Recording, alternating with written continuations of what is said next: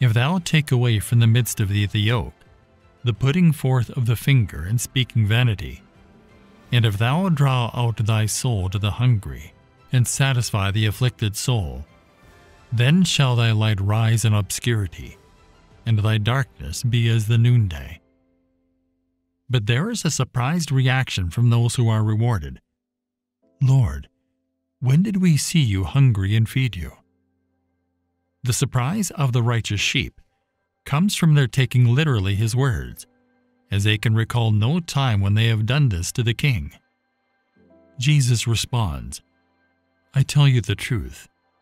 Whatever you did for one of the least of these brothers of mine, you did for me. Following on the surprise of the righteous, this statement of Jesus is a central principle of the passage.